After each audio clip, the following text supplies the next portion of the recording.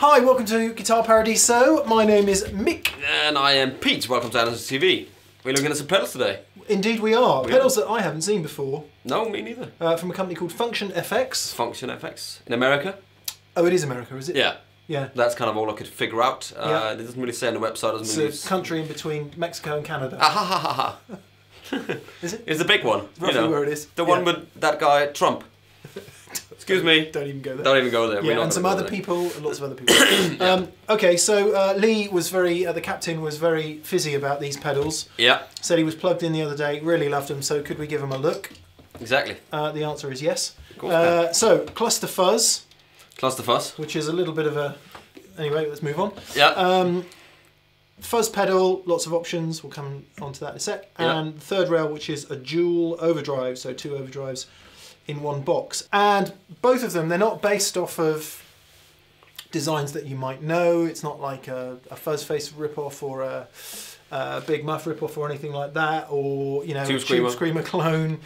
They've really got their own thing going on, and very interesting it is too. Yep. Should we start with the overdrive? Let's start with the overdrive. Always Okay. good to start with an overdrive. So the guys at Function FX started out designing an overdrive pedal, and they kind of started with half an overdrive pedal, a whole overdrive pedal in fact, and decided they liked it so much they put two in one box. So that's what's happening. You've got two of an identical circuit in one box. However, the only difference is this side has a gain boost, and this side has a bass cut. Okay, but that's cool. So it's exactly the same other than that. Yeah. Which interestingly uses NPN transistors instead of FETs or other types of Which is probably the most common transistor, isn't it? The FET transistor. Is it? Do you know, I'll be honest with you, mate. I'm on thin ice there. Yeah, me too. I don't really know, but because there is so many. It's not an op amp like you would get in a Tube Screamer, and it's not an FET. It's an NPN, which is a different thing. So there we go. All right. And in addition to that, uses various stages of diodes, or clipping in fact, done by diodes, and you can set them to different... anyway, look, this is too much information. Pete, play. Yes, okay. Play the guitar. Play the guitar. I was just, before we play, because I was reading that it can do different things as well here, so it can be two separate ones that you can stack on top of each other. You can have this as a one, if you hold them down and you turn it on, you can kind of swap, so you get one master bypass, and one could be like a kick it in and out, and yeah, you can configure the foot switches to either be that's where I was going on off, on off, or you can go on off for the whole pedal, and then this one toggles between the two. Or one that could just be a momentary, which is really cool. Anyway, I should play, shouldn't I? So let's do that. I'm on a Duesenberg. At the moment, I am going into the Fender. Fender Hot Rod Deluxe. Fender Hot Rod Deluxe. This is Mick's favourite chord. It is a G chord. Completely clean, bit of reverb.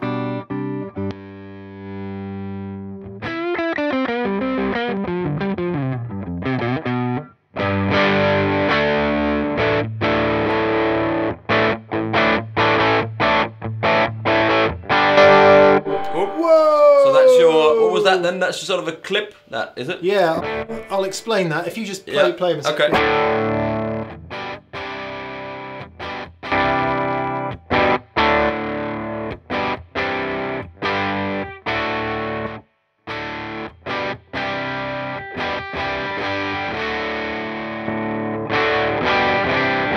Is that 3 stages in there? Yeah, so what you're hearing there, so the aforementioned NPN transistors are creating the level boost, and then what then happens is that goes into a clipping stage, and that's done with diodes. Now all the way over on the left here is something called a Schottky diode.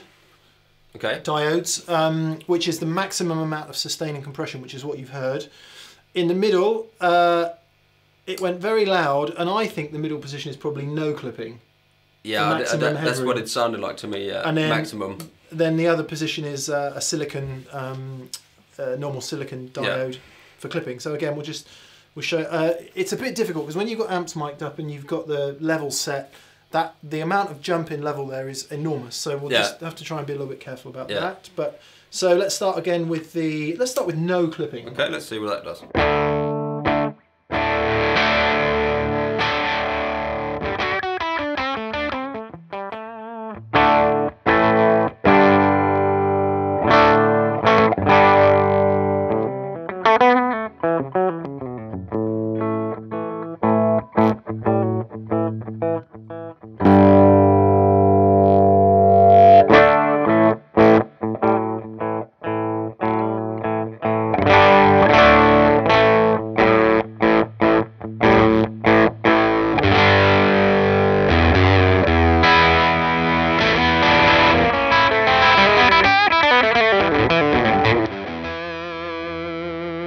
That's very sort of just clipping to So if you're a fan of a very hard feeling drive under the fingers, you don't like loads of sustain and compression. Yeah. That's going to push it nicely. Very natural. It does. No. And then right at the end there, I switched to the maximum compression, which is the Schottky.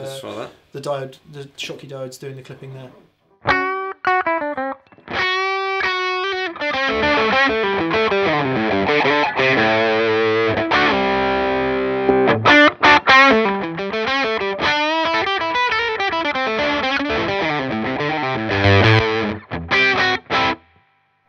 Yeah, and then silicon diodes doing less clipping, so it's kind of in between. So it's you can hear the compression definitely. That's a lot. That's just one channel still.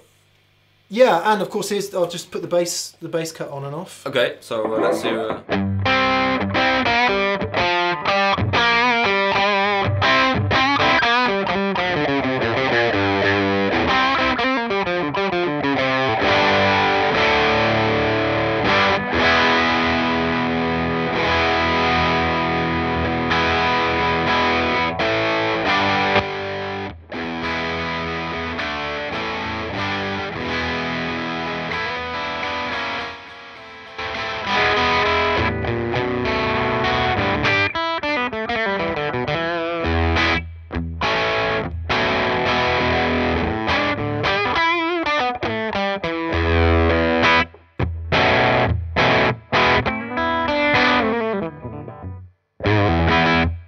Yeah, kind of subtle with that guitar. Yeah. Let's try it with this one a sec. Let's try with the Stratons.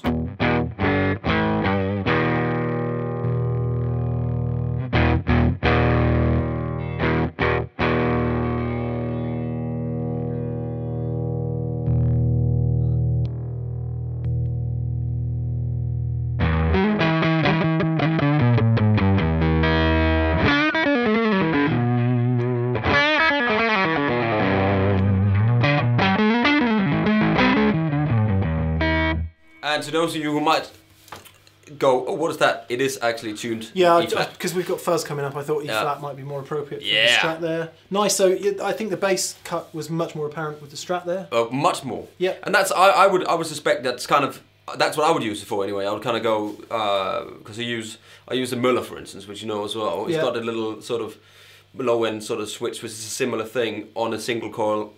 Hit it in. Get a bit more low end into the single coil. Yeah, so or take it out if you're in a humbucker. Yeah, because things can get really muddy, can't they? Can get very muddy, so you can kind of take it out. And you know, depending what amp you're using as well, you might need it. Agreed. Actually, can you just switch between? So we've got Hot Rod Deluxe and we've also got JTM45 here. Yep. Could you just switch?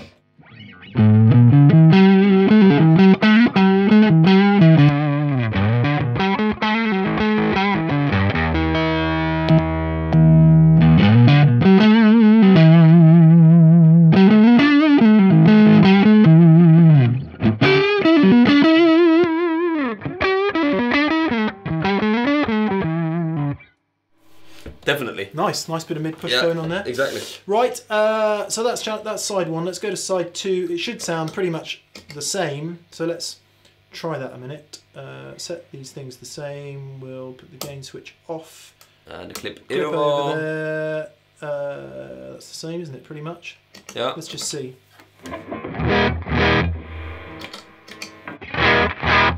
A little brighter. Yeah, what was that then?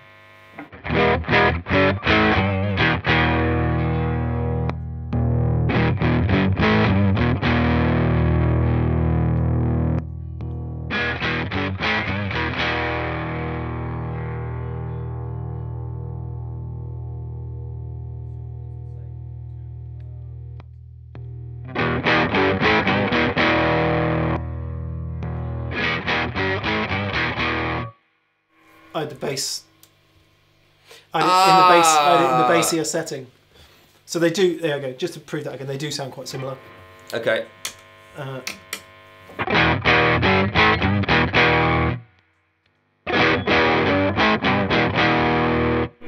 That's a bit more MIDI. Similar, but not exactly the same. Yeah. Okay. So and then here's the gain. Here's the gain boost.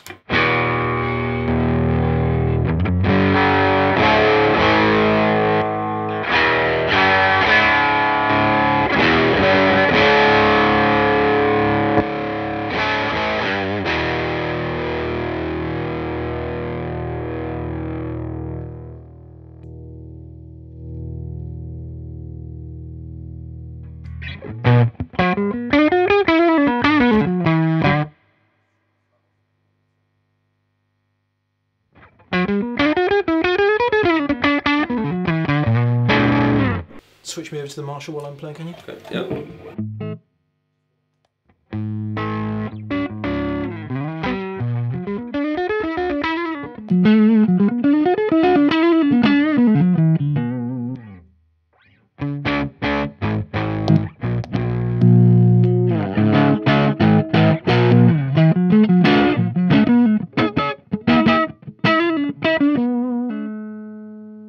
It's nice. That's a nice sound, I like that sound.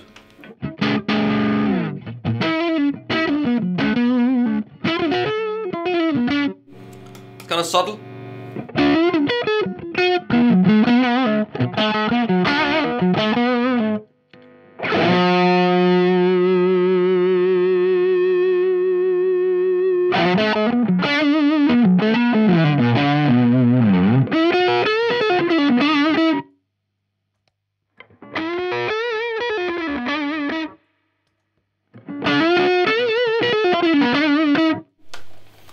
Nice. Cool. There's a lot. Nothing wrong with that. There's a lot in there. A lot going on. Huge amount of a huge amount of options of as much attack as you want, but also as much compression as you want. Yeah. It's certainly not an overly bright sounding pedal. No, how bright? Where have you got the tone? So the tone is kind hang of... on, let me just check something a bit. Okay. Let me just check something. Would you like Marshall or Fender? Don't mind. Stay in the Marshall. Don't mind.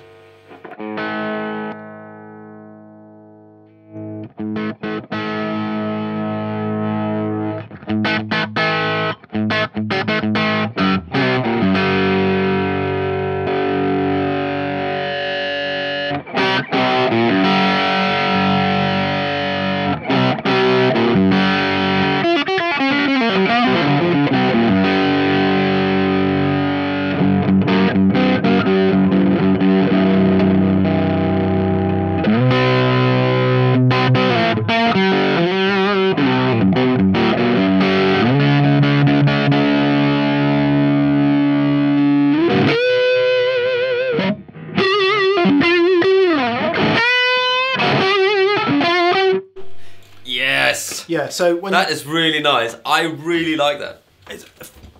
Okay, so this always happens with pedals that have got a lot of controls. Yeah. It really does take quite a bit of tweakaroo. It does, doesn't it? Doesn't it, to get you to that place that you want to be? Yeah. Well, we've had that before with some other pedals we've done. We kind of, and then all of a sudden, there it is. Light bulb. There it is. Yeah, that's cool. Being able to stack both sides, having the different clipping options. Cool. That's nice, isn't it? And very different. So, you know, a very different pedal. Like we said at the top, it's not trying to be some kind of clone of something. No, or clone, yeah, or anything else. It's just its own thing. No, but there's a lot of that. You know, at one point it was sounding kind of MIDI and yeah, not exactly like a tube screamer, but MIDI. Yeah. And then at other points it was sounding, it's sort of almost into very light fuzz. Yeah, but it's not a distortion pedal, is it? Or not that I can hear. It's not. It doesn't have the. That no. It's just a nice. I mean, the combination of that NPN transistors and the diode clipping. Diodes and there's different that seems stuff. seems to do a nice thing. Right. So moving on to the Cluster Fuzz. Cluster Fuzz. Pierre. Yeah. Right. So okay, yeah, play. I'll just play. Play the guitar. Shall I just play? Play the guitar. I'm in the Marshall. Play the guitar. Whoa! Hello.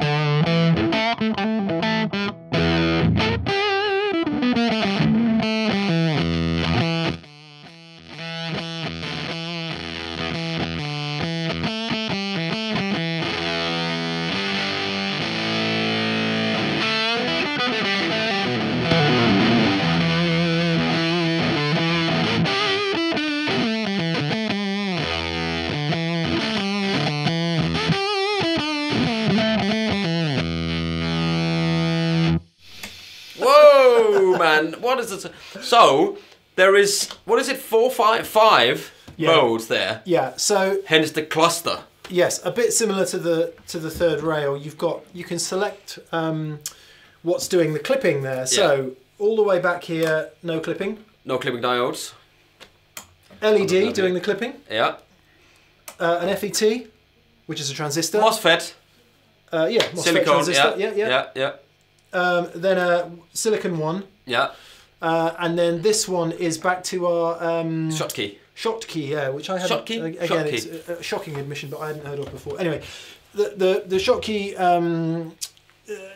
has the diodes have the highest amount of compression and clip, and then we go back from there, obviously, to none at all, which you heard in the demo. The other thing I really love, which is really cool, is this 8-bit thing, which basically, well, you heard... I'm just reading up there, so there's like a square wave of broken.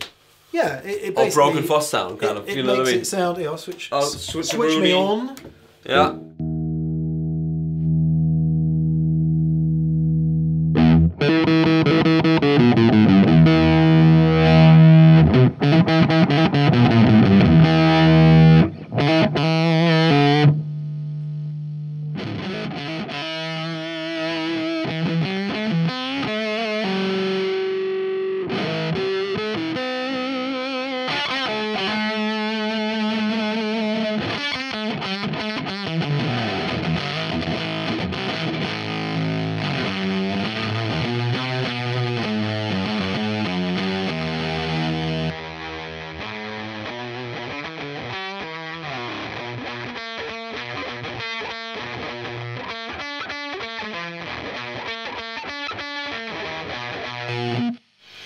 I mean, makes me want to be all atonal and kind of atonal reminds me of Queens of the Stone Age. And it's really cool because it's actually for people that a fuzz pedal can be sort of a difficult thing to find the fuzz that you like. You know what I mean?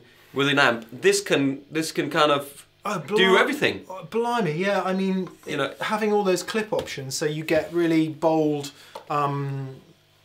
like very little compression at all, just massive. Yeah, it's almost like an overdrive up to something that's completely ridiculous. Yeah, yeah. Which is great. And it is completely ridiculous. And the filter is just knocks a bit of top end off. Okay. It's just like a preset.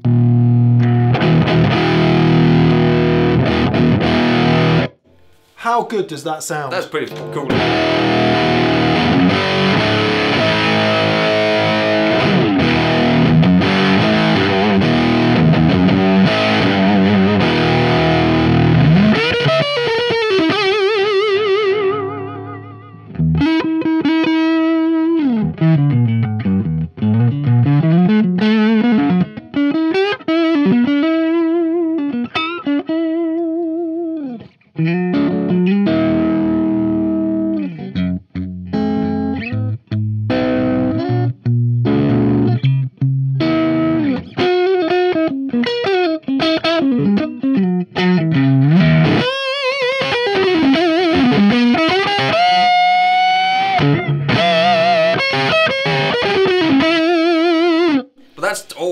Massively missed note notwithstanding. But that is like an overdrive just on the border of fuzzing out. Well, interesting. One of my favourite sounds from a fuzz face, which is nothing like this, but one of my favourite sounds from a fuzz face is when you stick it into a Marshall. Yeah. And you turn the volume of the guitar down. Because I mean, listen to that. So here's the fuzz right on. Well, let's get rid of some of that 8-bit. So maximum fuzz. Max fuzz.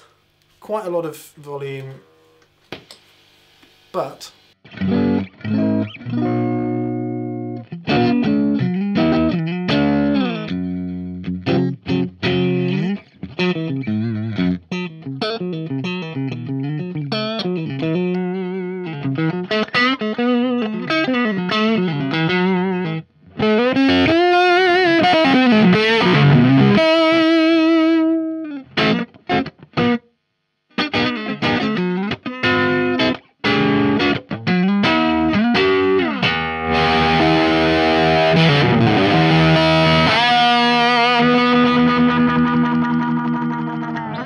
etc. That is just great because that is the sign of a good pedal, isn't it? When you can do that, and then this could be all you need. You know what I mean? You you have your little bit of drive there, and then you just give it some. You turn it up. Hello. Yeah, like I said, I love that about fuzz faces. Yeah. And if you know, fuzz fans out there will know that as kind of into it down the rabbit hole as we get about.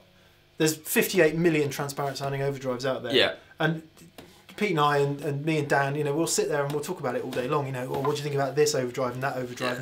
Yeah. And everyone's out there, head in their hands going, my God, they all sound the same. Yeah. You could make the same accusation of fuzz, but the fuzz people out there will know that whole market is carved up. The whole thing about germanium transistors and these transistors and that clipping and these... It's just as complex. In fact, it's probably more complex. Yeah.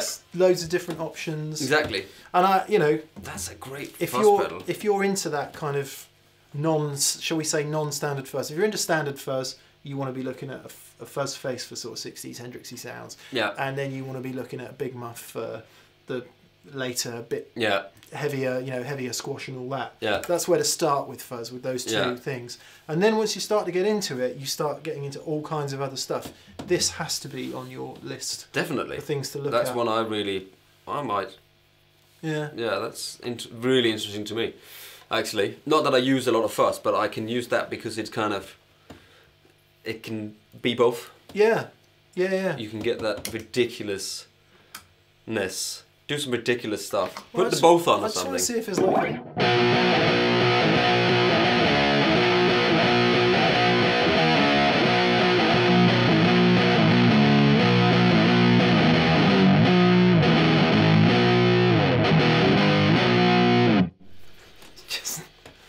it really makes me think of that Queens of the Stone Age thing. I can't play that, but let me try.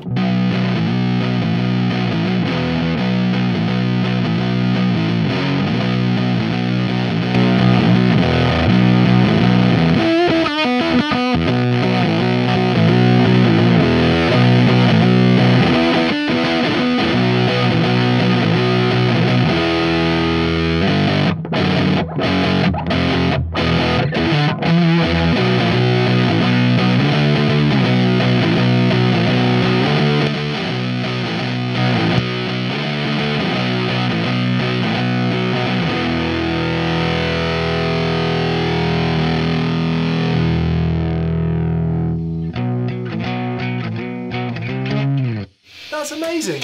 That's amazing how it cleans up like that. Yeah.